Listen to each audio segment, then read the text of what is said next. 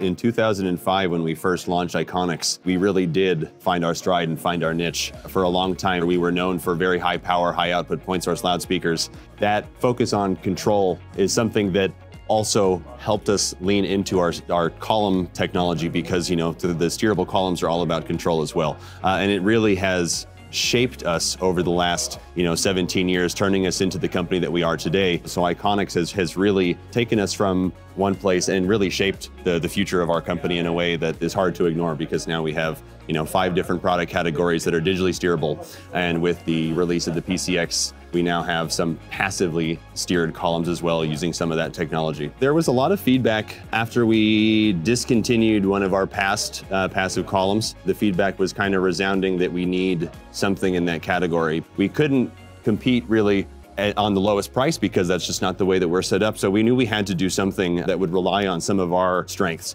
We thought about what we could do, and we came up with the passive unibeam technology, which is really the key differentiator above any and all other passive columns that make it the problem solver and the future success that we know it's going to be. The passive unibeam essentially is an implementation of our unibeam algorithm that we use in our digitally beam steered products, which essentially, to put it simply, is a progressive delay. So every driver has progressive amounts of delay and progressive amounts of amplitude shading, which delivers then an asymmetrical vertical lobe, which delivers beautifully precise front to back coverage while reducing any gradient and side lobe artifacts. And so we took all of the math that makes the unibeam work and figured out a way to implement that in the passive domain using a passive filter network that, instead of addressing each transducer with an amplifier and DSP channel, we address each transducer in the array with a very specially designed passive filter that does the time domain and amplitude domain changes necessary to generate the unibeam in the passive domain. Being easy to work with and look good and sound good is one of the tools that helps sell the job, but ultimately, if you can help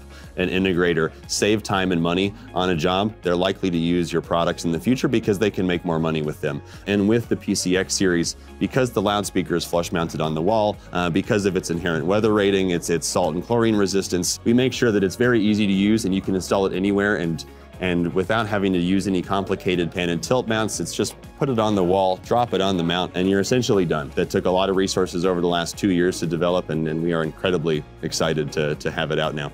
We do have some plans in the roadmap to increase the PCX range, probably into higher output territories, but featuring the same passive unibeam technology that will help make it the best problem solver it can be. But that's something that I can't talk too much about just yet, but there are some future plans for PCX expansion.